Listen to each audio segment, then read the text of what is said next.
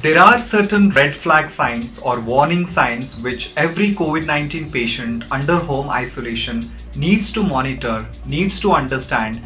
If these red flag signs are observed or seen, he has to undergo hospitalization. He has to seek immediate attention of his doctor.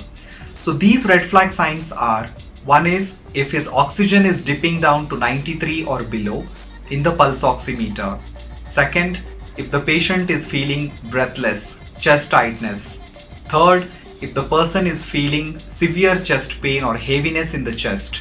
Or if the patient has altered sensorium, that is, if he is becoming drowsy, unable to speak, unable to swallow, unable to take the feeds.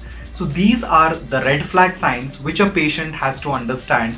If these symptoms are present, patient requires hospitalization and proper care. If a person has persistent high-grade fever not responding to the conventional therapy beyond 3 to 5 days of treatment, he has to seek immediate attention and help. So these are the red flag signs which every patient in COVID-19 has to monitor.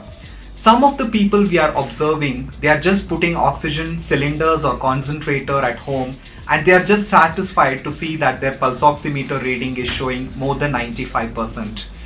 Although it's a temporary measure until their bed is made available in the hospital, it should not be a permanent solution because suddenly at any point of time, their oxygen can dip down and it might end up in a crisis. So do not wait for such a crisis.